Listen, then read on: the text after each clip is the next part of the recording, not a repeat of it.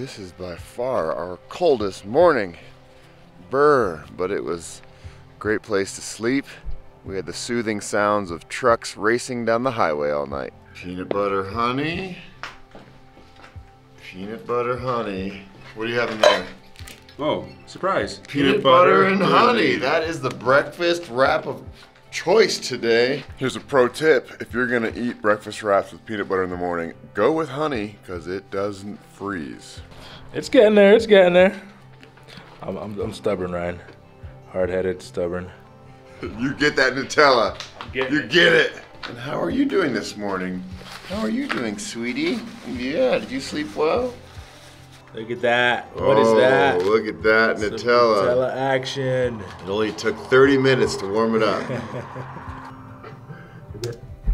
Hello, my friends. I just wanted to jump in here and say thank you for watching my videos. And a huge thank you to all of my Patreon supporters. You are definitely making a huge difference in my ability to be able to keep this channel rolling. And if you're not a Patreon supporter, now is a great time to jump on board. Your financial support goes a long way. As you know, my goal is to inspire people all over the world to spread love and kindness and hopefully get people off their couches and to get out there. If you want to join my Patreon, it is linked below. If Patreon's not your thing, I also have a PayPal. If you can't do either of those, that is A-OK. But what you can do is share my videos with as many of your friends as possible. Even maybe your enemies. Anybody who you think might benefit from DuzerTV. Thank you so much, and let's get back to this. Let's start the morning off with a little historical education. The South Pass, in which you are now located, is perhaps the most significant transportation gateway through the Rocky Mountains.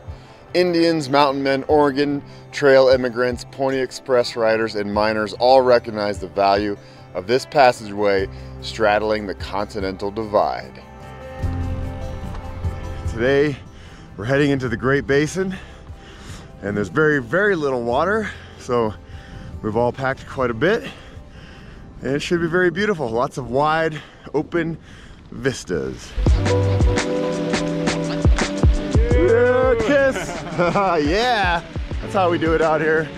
The GoPro buddy system. What a morning. There is not one cloud in the sky.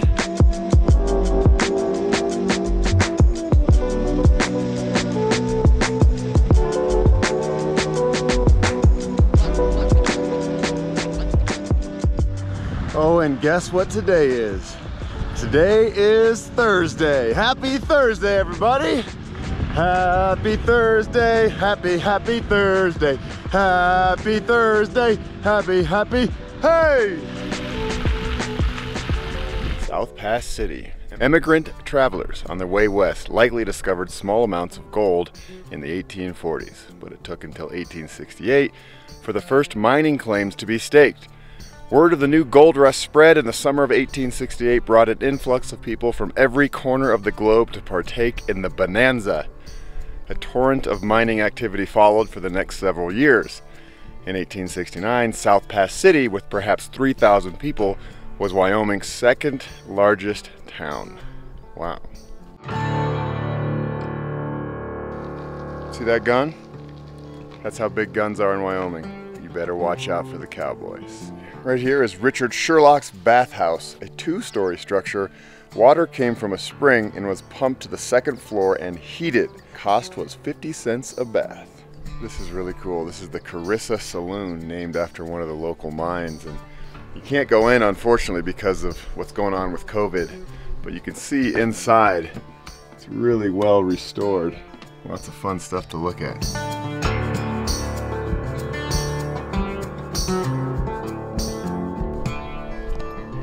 What would I look like as a cowboy or gold miner? Probably wouldn't have a plastic helmet on, or these weird looking white arm sleeves. This is the John W. Iliff and Company Bank. The bank bought gold dust from local miners and sold it all over the United States. Can you imagine spending your day just sifting through sand looking for flakes of gold? I'm really enjoying that this route is a lot of nature, but it's also a lot of history throughout the West, which is fascinating. I'm gonna go home and research all this stuff we've been riding through. I am very impressed at how well preserved this city is, and there are some full-time residents here as well. And now we are in the bustling metropolis of Atlantic City, and there's the Mercantile. Look at that. So we're riding on the Great Divide, and John just pointed out that this is the Great Divide. You see this sign on this side of the road? Swamp Monsters of DC. Then we walk across this dirt road, and we have a much different take on things. Love is life, Black Lives Matter, we believe in climate change, all genders are whole, women have agency. Yep, and then right down there is the other sign. This sign is a little different than the lovey-dovey Black Lives Matter, all humans are equal. I'm guessing these neighbors don't like each other. I'm guessing one person started it and the other put the other one up.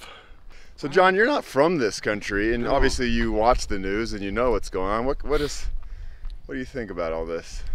Each side thinks that they're right, and I think they want what's best for the country.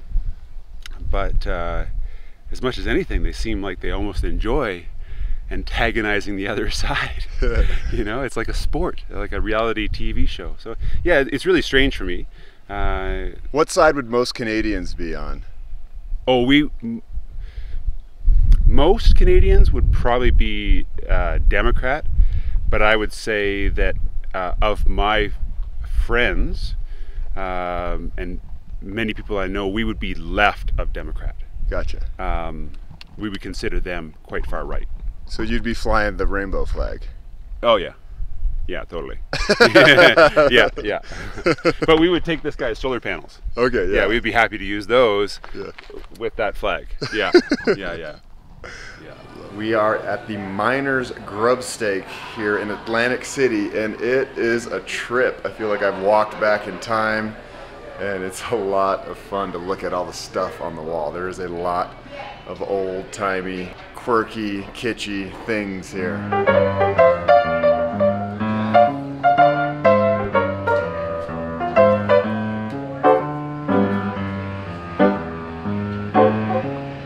Tell me about this amazing place we're in. We came through on a Harley in '08 and decided to change careers and buy a bar and restaurant. And so here we are. Yeah. Love the trail. We kind of take care of the hikers and bicycles and try to be here. Even if the kitchen's closed, we'll get you a hoagie. Make sure you're loaded up with water. Maybe a few tap beers and you're good to go. That's awesome. Thank you so much. That's awesome. And we'll get you some breakfast. Yeah. Get that meat. It's going to power us through the basin. Laurel, thank you so much. You are welcome. This is amazing. Oh, yes. So what are we looking at through the basin here? Well, you're looking at a fairly easy start. Then you're going to go to the Sweetwater, which is really beautiful. Not much water. You're going to have to pack quite a bit. Okay. Make sure you filter it if you don't have enough. And you're going to encounter antelope and wild horses.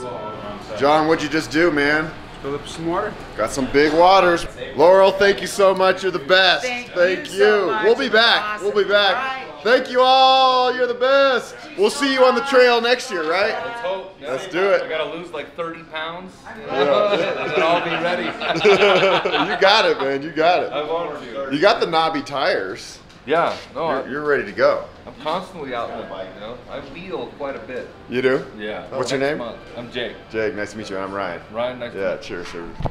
Boom. Yeah, we'll just fist bump. Yeah, we'll fist bump. Cool. Awesome. All right, you guys. Yeah, you guys have been wonderful. Enjoy the desert out there. You're gonna love it. Oh, yeah? It's really beautiful, but it's hot. So. Yeah. It was 101 degrees coming through there yesterday. Oh, it was? Yeah. Oh, okay. So it'll be even hot out there. cooler today. Well, there's no like windbreak or mountain cool air. You don't get any of that out there. Okay. It's just hot.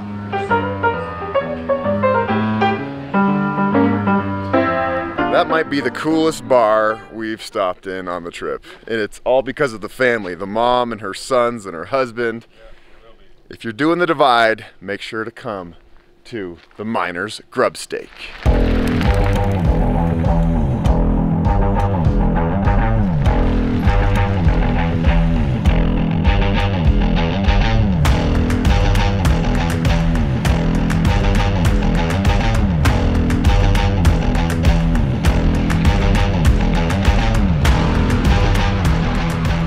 So far, the Great Basin is definitely a great wide open. It's very beautiful. Lots of sky, lots of clouds, puffy clouds.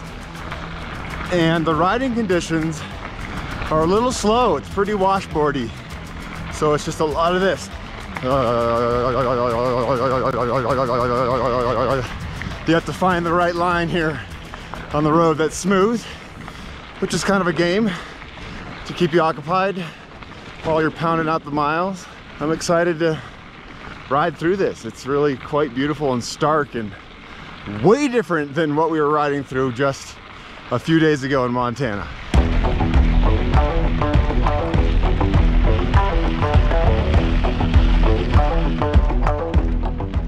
Hi, buddy. Yeah, so good to see you. So good to see you. Thanks for saying hi. On our map, it says there is one place with water out here. It's called the Diagonus Well, and we're gonna go check out and see if there really is water. It was kind of tricky to find. There was no marking on the road, but we knew it was at about 20 miles after Atlantic City. Oh, and there it is. Look at that glorious water. Yes! Look at that water. Go get some of that water. It does say that we need to treat the water, so that's what we're doing. John's got his lightsaber in there. I'm gonna chug this whole bottle and then refill. Hydrate, because I don't think we have anything for the next 80 miles. Chug, chug, chug, chug. Thank you, Mother Nature, for this well. I really appreciate it.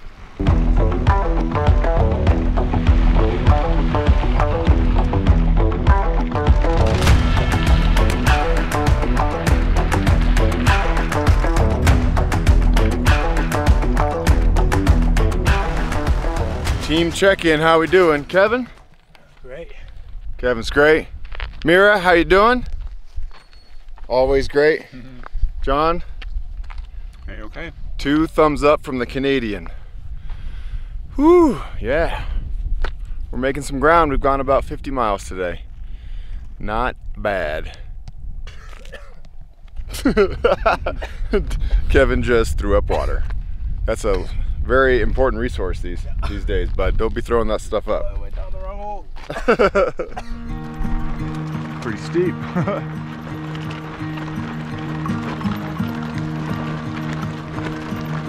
Yeah.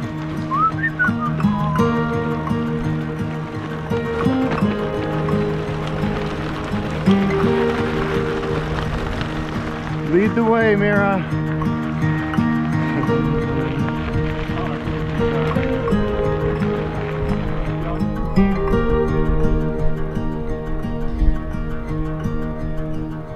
We are now off that main dirt road we were on, which was a fine dirt road, but now we're a little bit more remote on a road that does not see a lot of action, and this is probably the most fun terrain we've ridden in a few days for sure.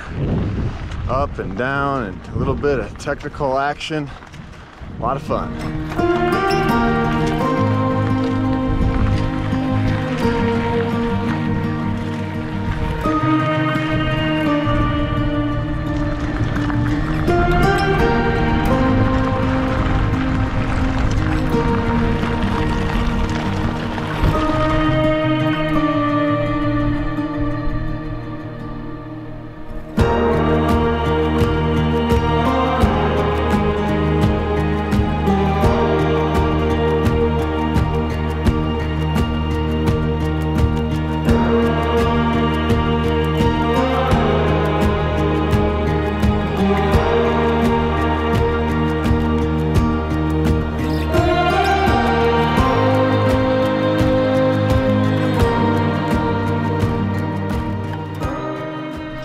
Question, would you like to trade this Snickers for 2 pieces of string cheese? It's a good deal. I think that's a pretty good deal. It's a pretty good deal. Into that? Yeah, let's do that. All right. Sugar for protein. Sugar for protein. Thank you. Cheers. Done and done. We are hanging out beside an old beat up cabin for a little afternoon snack. And the sun is pretty hot right now, so that's kind of why we're hiding from it. Would you like me to throw that one? No, not yet. Not yet? Oh, okay. You let me know when you're ready, bud. So we just had a little evening snack to boost our energy levels. It is 6:15 p.m. We've gone 70 miles. We have about 40 more to go to get to Wyoming-The, which is the next town with water and resupply and that kind of fun stuff. And the pedaling is pretty easy right now, and we'll see how far we go. Maybe 10, maybe 20, maybe all of it. Who knows?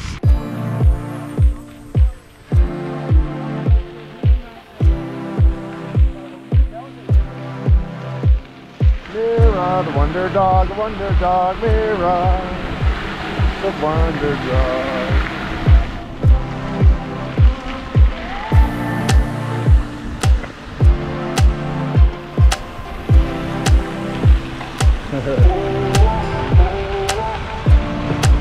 This is by far the fastest rolling we've had all day, and we're gonna take advantage of this.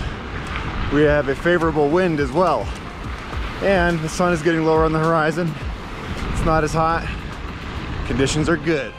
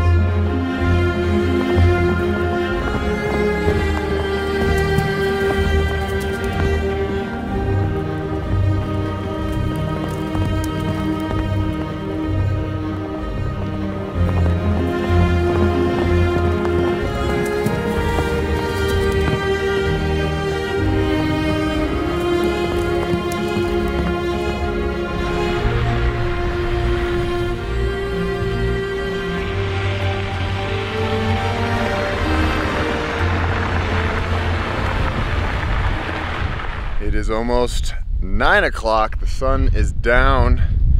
We went 93 point something and we're calling it good. That was a big push and it was a beautiful day and we got through the basin pretty much. We're just gonna wake up tomorrow and ride 15 miles to Wyoming-The and get some more water and resupply, and whew, another day in Wyoming. Thank you, Wyoming. So Kevin, we stopped at 93 miles. You did not stop. What did you go do? I did 100.4 miles because one of the things on my Kev Does 101 bucket list is to ride a century. And when you're that close, you have to finish it. So I did a couple laps up and down and boom, we got 100 miles, first century. How do you feel? I feel like a champ. I'm tired and I'm excited to go to bed, but I feel like I overcame something big, especially the way we started today with the Great Basin, the no water, the climbing, the crappy terrain. All this stuff was kind of pitted against us, and man, I feel good to have done the 100 miles. Way to go, man. You come a long way in 4 days. Thank you. The most elevation, the most mileage yesterday, 70, today 100. Yeah. What's gonna happen tomorrow? Yeah. I don't know, maybe I'll start flying on the bike or something. Yeah. Way to go, bud. High five. Hey, thank you, brother. Thank you. Woo! Hello, Colorado! I'm not exactly in Colorado yet, but what I'm looking at is definitely Colorado, and it feels so good to be home.